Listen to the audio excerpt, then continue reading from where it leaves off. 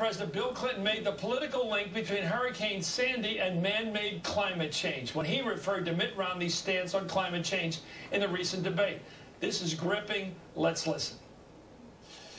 He ridiculed the president for his efforts to fight global warming in economically beneficial ways. He said, oh, you're going to turn back the seas. In my part of America, we would like it if someone could have done that yesterday. All up and down the East Coast, there are mayors, many of them Republicans, who are being told, you got to move these houses back away from the ocean. You got to lift them up. Climate change is going to raise the water levels on a permanent basis. If you want your town insured, you have to do this. In the real world, Barack Obama's policies work better.